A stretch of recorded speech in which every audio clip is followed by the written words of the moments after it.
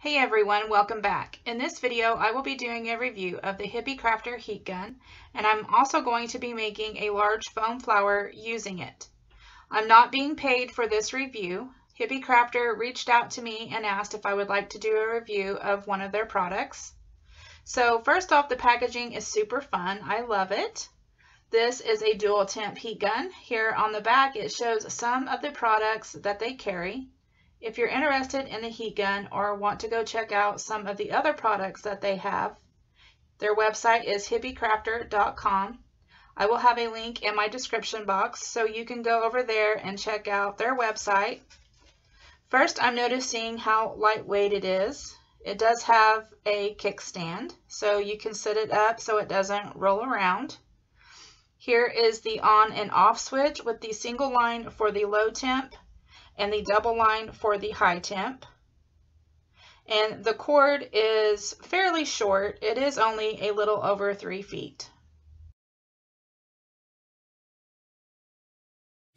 Okay, so I've got the heat gun plugged in. Now my first I don't know if I want to say it's a complaint or I just wish that the cord was a little bit longer. So the cord on this is only, I believe it says here, like right now it is plugged in and I cannot reach it all the way up to my camera. So it says that the cord is 3.2 feet long. So I do wish that the cord was a little bit longer, so I wouldn't have to use an extension cord. And where I have it now, it doesn't really, I don't know, it's just not long enough. I do wish the cord was a little bit longer.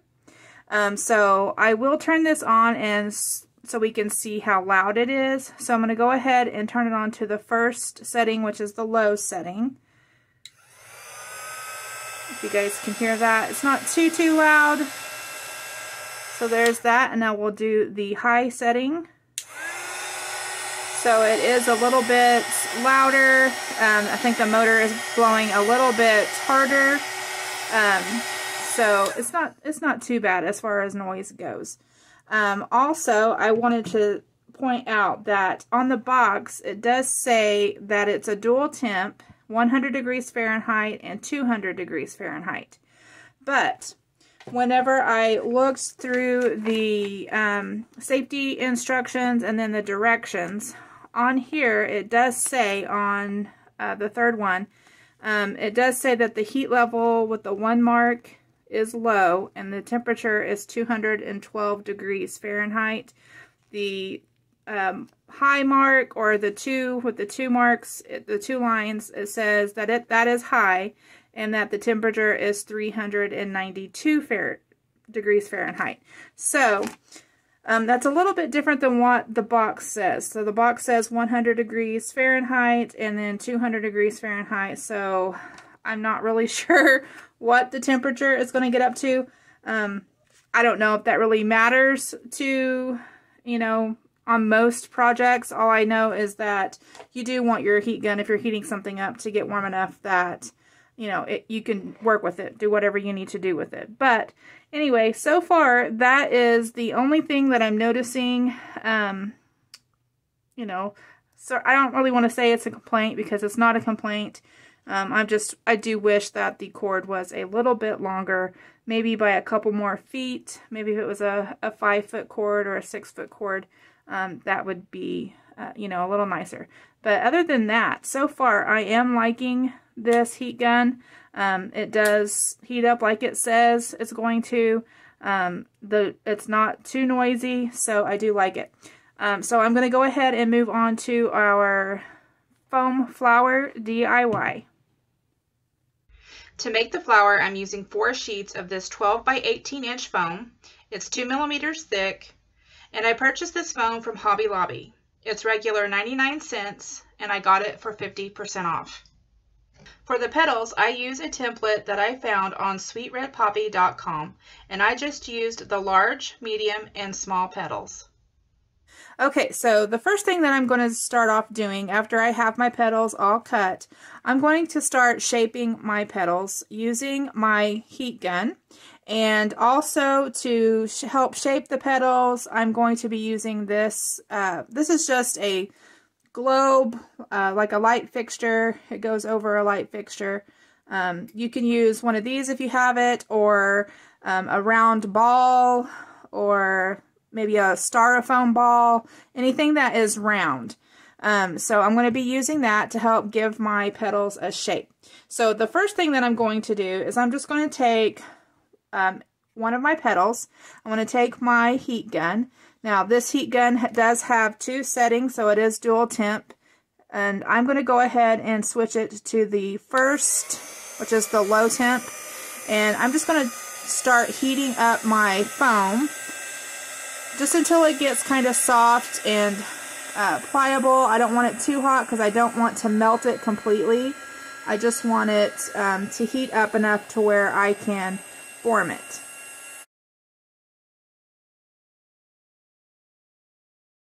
Okay, so I was using my heat gun on the low setting, and it's really not warm enough to heat up my foam here.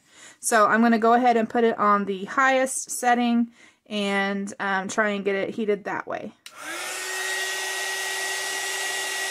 So now that I have it heated, I'm just going to place it on my ball here, and I'm just going to try and kind of smooth that out around my globe. I just want to smooth it around until it starts to cool down. Now once it starts cooling down, I'm going to go ahead and heat it up some more because it's not exactly the concave or concave shape that I want. So I'm just going to continue heating it. Okay, so my petal is starting to curve up a little bit more. I'm going to go ahead and continue doing this to all of my petals. And then as soon as I get done getting them all shaped the way I want, I will come back and I'll show you how to put them together.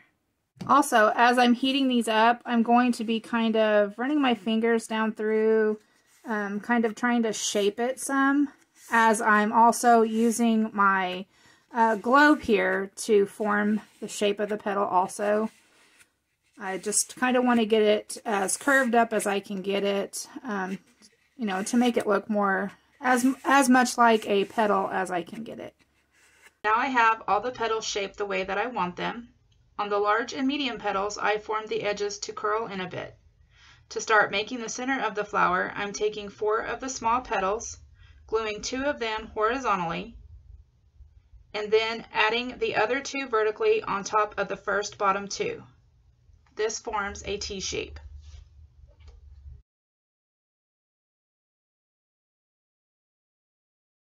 Okay, next we are going to take the 2 petals that are on top. So if you can see where I've glued these 2 petals here on top, we're going to take those first, and you're just going to bend one up to the middle. You're going to take the other one and you're going to bend it up to the middle, and we're just going to kind of make these 2 petals hug each other. So you're going to take one and kind of put one of the petals inside, and then to where it wraps around the other. So I hope that makes sense. Now this depends on how open you want the middle of your flower to be, or if you want it more closed. You just have to try to squeeze these in a little closer to each other. It's just up to you, however you want your flower to go. Like I'm going to kind of maneuver that foam around inside there to kind of make it lap around a little bit more. So anyway, once you get it to where the center of it is how you want it, so it's like this, you're going to take your hot glue, and over on this side, I'm just going to add just one little dollop there, and then press that in. And then the same thing over on this side. Just going to add a little dollop of hot glue and just press that in there.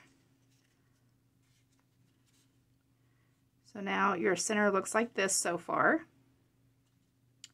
Next, you're going to take the other 2 petals and you're just going to bring them up one at a time. So I'm going to bring this up to meet, So I want to get it. Now this is also depending on how close you want this. If you want it closed up a lot, like this, or if you want it to be a little bit more open, it's up to you, whatever you want to do. So once you get your petal to where you want it, you're just going to add some hot glue.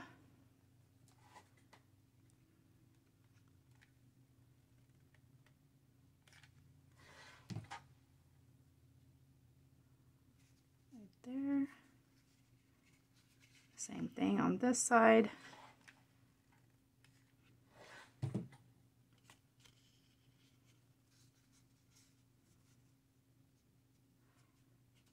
So there is the other petal, and then you're just going to take the remaining petal and do the same thing. Just fold it up, fold it, wrap it around where you want it,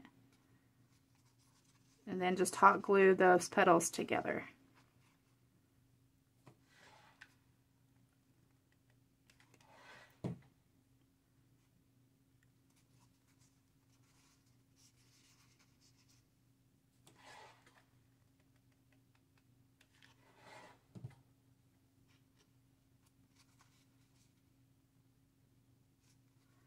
Okay, so here is the center of your flower, what the center of your flower is going to look like. And the bottom of it will be flat. Now I'm going to start making the bottom part of the flower. I'm using the 4 large petals, and where the bottom tabs are, I'm going to cut a slit going about 1 inch in. Where the petals curl in is the back of the petal. On the front of the petal is where I'm going to take the slit that I cut, and crossing one over the other, add hot glue to secure. This helps the petals to stand up a bit. I will do the same thing to the medium-sized petals. Okay, so I'm getting ready to assemble the flower. So to assemble the flower, I'm starting off with a base. And for our base, I am just using a piece of foam board from the Dollar Tree that I cut a 2-inch round circle out of. And then I covered it with some white felt because I didn't have any pink. And then on the back side of it, I covered this with some of that pink foam that we were using. So that's all I did for this part. So this is going to be where we're going to start assembling our petals. So we're going to start off with the large petals first. And since I have 4 petals here, I'm just going to start hot gluing them on. And where I want them to go is where it starts to kind of bend, where this little flap is that we had, where it starts to bend. That's where I'm going to line that up with my base, with the circle here. So your petal should come to about where that bend or that curve starts, will line up with the circle. So I'm going to go ahead and hot glue the first one down. I'm just going to add some glue on the back of the petal here.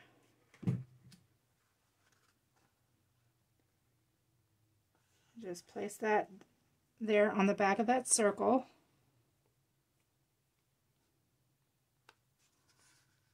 Here's the back side.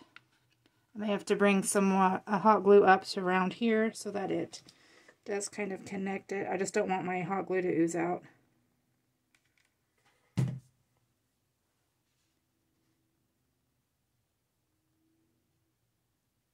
Okay, so I'm just going to hold that there and let the hot glue set up. Okay, so now I'm going to attach the next petal. And I'm going just to go across from where I placed my first petal and add the second petal. So now I'm going to go in with the third petal and just do the same exact thing. I'm going in with the fourth petal and doing the same thing. Okay, so here's what it looks like so far with the 4 petals. That is our first layer. So next we're going to move on to the second layer. Okay, now I'm going in with the second layer and I'm taking 4 of our medium-sized petals and I will be hot gluing these in similar to what we did with the first layer. But with this second layer, I'm going to place my petals in between where these 2 petals meet to kind of cover up the space that's in between there. So I will just be placing it right there in the middle. So I'm going to go ahead and grab my hot glue. there's the first one. Second one, same thing. Same thing with the third one. And then the fourth one. So there is the second layer. Okay, so now I'm going to be adding the third layer, which is our remaining 4 medium-sized petals. And I will be doing the same thing where I am placing these in between where we put the last layer of petals. So there's what it's looking like so far with 3 layers. Okay, so now we're coming down to our last 4 small petals. And I'm just going to be doing the same exact thing as I did with the other petals that I put down. But instead, this time, instead of having the petals where they are turned over, I am going to, where this curls over this way, that's how I laid these. This time I'm going to flip it over so that the curved part is facing up. So I'm just going to do the same thing where I add the hot glue, and I'm going to be placing these right in between the last petals that I put down. So there is where we're at so far. Okay, so for the last part, I'm going to be adding our center. So I'm just going to place this where I feel like I want it to go, and I think I'm going to want it kind of right here, facing this way. So I want to go ahead and add my hot glue to the bottom.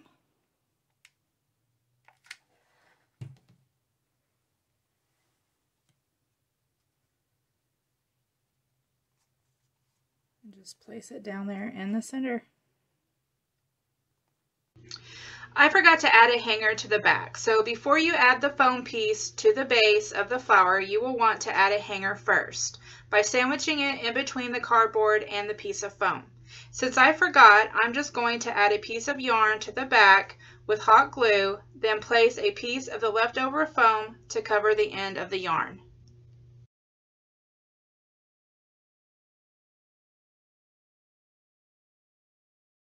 For my final review of the Hippie Crafter heat gun, the pros are that it's lightweight, it's quiet, I like that it has dual temperature, and it is reasonably priced.